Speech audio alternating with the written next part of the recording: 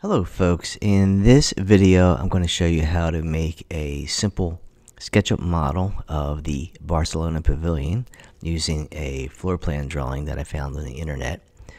And what I'm going to do first is essentially I'm just going to trace the floor plan elements. So I'm going to start off with the reflecting pools. I'm going to trace this one and then this one. I'm going to use the line tool.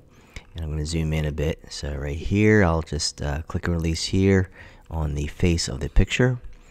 I'll go in the red direction here, and then down here, zoom in. I'll just cut around this wall, and then I'll come to here. Now you can see, you might be able to see this green dashed line or dotted line. That means that this point right here is lined up with the point where I began. So I'll just click here, and that will ensure that this edge is in the green axis here. Alright, so there's the first reflecting pool. This one is a rectangle, so I'll use the rectangle tool and zoom in, and I'll click and release right here, and I'll pan down to this diagonal corner right here, and then click and release. Alright, so those two reflecting pools are there. And now I'll just trace the perimeter of the building. But first I want to establish a corner right here with a guideline. So I'll use the tape measure tool, and I'll click and release on the edge of the picture and bring a guideline over right there. And then I'll do the same thing, top edge, and bring a horizontal guideline down right there. So that establishes a intersection there. I'm going to call that corner 0. Alright, so that's where I'm going to begin. I'm going to use the line tool, and I'm going to click at that intersection, click and release, and then I'll pan over and in the red direction, click and release. Then I'll draw a line down right here in the green direction, and then I'll just continue on in the red direction, zoom out, zoom in right here, down to the wall, green direction, to the corner right here. Alright, so I'm just basically tracing the perimeter of the building. I'm not too concerned about being inside the wall there because the picture is not perfect. It's more important that I am axial, meaning that my lines are either in the green direction or red direction. So here is the corner there, down in the green axis.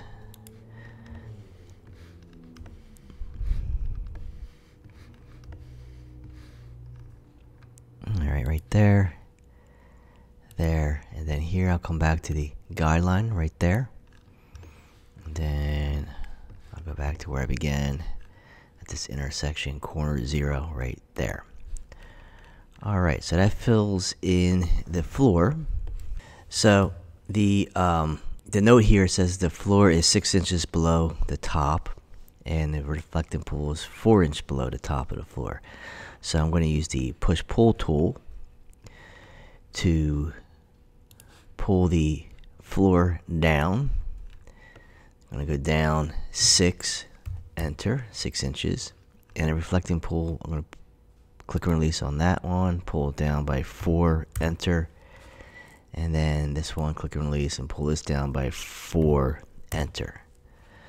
Okay, alright, I'll hit escape or space bar, and now I'm going to group this geometry together. Okay, so I'm going to triple click, that selects the floor and the reflecting pools, right click and make group. Alright, now I can fill in, or I can color in or texturize the reflecting pool. So I'll do that. And to be able to see the reflecting pool planes, I'm going to turn off the layer or tag that the picture is on. So I created a layer or tag and put the background picture on it, and I can turn the visibility of that off. To do that, I'm going to come over here to this thing that looks like a tag. It's called tags. Click there, You can see that under tags there is a tag, or you can think of it as a layer, but it's called plan picture. Okay, and I created that. I clicked here and I created, and I put this picture on that tag. So the eyeball turns the visibility on and off. So I just the eye is closed, click it again, the eye opens. Alright, so that's how that works. So you can see my floor here. I'm going to put a texture there, material. So to do that, I'm going to double click so I can then select these planes, the reflecting pool, the water. Use the paint bucket, and you can see there's a water texture already in there. If not, you can just go to the browse and it'll show you a bunch of material categories. Among those is water, and I can choose one of these. So I'll choose this one, click there, click there. Okay, now I'll hit the space bar or click on the arrow that brings me out of the bucket tool, and then I'll just click somewhere in the green. Okay, so now it goes back to being grouped. Alright, let me turn the tag, the picture tag back on, plan picture. Now the floor hides my picture, so I want to be able to use the picture. So what I'll do now is hide the floor. Okay, so the floor is selected. I just simply have to right click, and that brings up this option panel here, which we've seen before.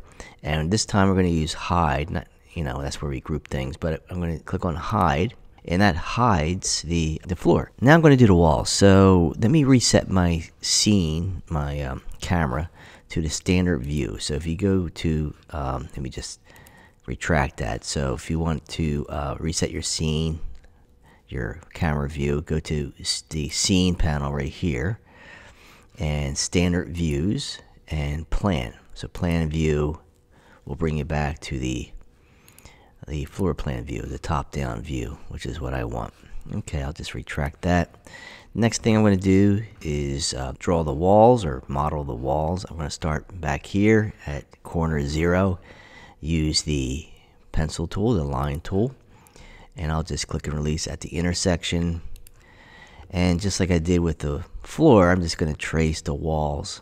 Okay, one piece of walls at a time. So I'll bring this to here, go down in the green direction, and I will say that the note over here says that the walls are 6 inches thick. So right here I'm just going to move in a red direction by 6, enter. Okay, and then I'm going to press escape to stop, to abort that, and then I'll go back to corner 0 here. So I'm just tracing the outside edge of the wall. So click and release, go down in the green direction along the guideline here, click and release, and then go in the red direction to here, click and release, and then go up in the green direction, 6, enter for 6 inches. Then I'll press escape to abort. What I'm going to do now is go to tags and turn off that tag that will show me my lines, and I'm going to use guidelines to complete the rest of the wall. So I'm going to click release here and type 6, enter, because the walls are going to be 6 inches thick. So right here, click and release, 6, enter, and that's all I need to do. Yeah, because I can then use my line tool and click and release here at this endpoint. Go to the guideline, click and release, click and release, and then to this, whoop, I can't do that one. So let me escape and abort that. Go from here, guideline, and then back to here. Alright, so that'll fill in the face, and the note over here said that the it doesn't say here, I gotta change that, but the note will say that the walls are 10 feet high. So I'll use the push pull tool, click release on this face, move up and type 10 apostrophe, enter, 120, enter is 120 inches, 10 feet.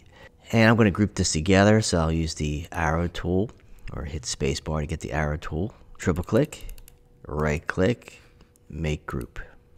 Okay. Alright, so let me reset my view to standard views plan, and I will turn the plan picture tag back on, and I'm going to do these straight run walls next, starting with this short one. And so I'm going to use my tape measure tool and click on the face of the picture, the group, click and release, and I'll go down 6. So I'm not seeing that. So let me try this. Click on the edge of the picture or this guideline right here, click and release, bring this down until it just touches the edge of the wall, and then do it again with this guideline here, click and release, and then this one is going to be 6, enter. Alright, so I have these two guidelines 6 inches apart, they're parallel. I'm going to use the rectangle tool and click on this edge of the line right at the end of the wall, and then stretch my rectangle, click and release, and then move it to this end. Alright, so that'll fill it in. I'm going to use the push-pull tool and pull this up by 10 apostrophe enter, or 120 enter for 120 inches. And before I group it, I'll make these other walls. I'll use this wall right here. So let me select all the geometry, triple click, and then before I group it, I'm just going to move it. So I'm going to move it and copy it. So that's the move tool with the control option to copy. I'm going to click here, press the control option to copy it, and move it right here on facing group. So you want to make sure everything is touching the face of the picture. Alright, and I'll do it again. So I'm going to move tool with the control option to copy it, and I'll put that one right here. Alright, now these walls are longer, so it's just a simple matter of using the push-pull tool to click and release on this face and pulling this out to the proper length right there. Do the same thing here, click and release, push-pull it right there. Alright, so now I'll group the walls. I'll use the selection tool, arrow tool, space bar is a shortcut, triple click, right click, make group. Again with this piece, triple click, right click, make group, and group this one, triple click, right click, make group. Okay, I'll go to plan view here. Now this is the last wall, so I'll use my pencil tool and I'll click right here, go in a green direction, 6, enter, and then move my mouse to the end of the wall right here in the red direction, click and release, go down into green right here. Again, the picture is not perfect, so I'm ignoring that I'm inside the wall. Click and release there, and I'll go up 6, enter. Alright, then let me turn off the plan picture tag, and then I'll complete the rest of the wall with guidelines, or not complete it, but I'll use guidelines to help me complete it. So generate a guideline there, and this one, click and release, move this one over 6, enter, and then this one, click and release, go up to this endpoint there.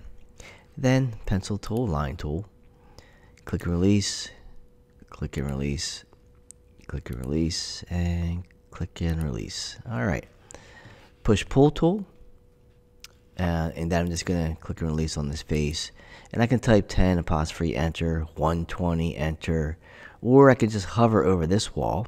This is called inferencing, so I can infer the height of my new wall based on the height of this existing wall here. So just hover over any part of the top of it and just click and release, and this wall is the same height as that wall, 10 feet. Alright, selection tool, the arrow, triple click, right click, make group.